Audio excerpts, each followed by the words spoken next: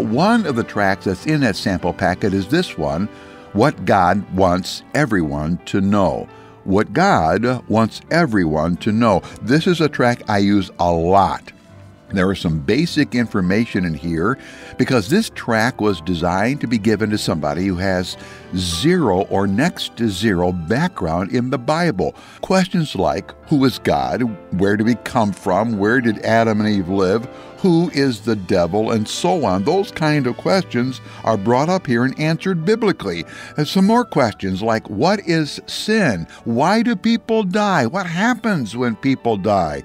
Who is Jesus? Now we're getting to the crux of the matter so that we can explain the gospel. Who is Jesus? There's another question asked here. How can you go to heaven? Oh, friend, if you're looking for a good, clear gospel tract, a gospel presentation to give to somebody, here it is. What God wants everyone to know. It's in that sample packet.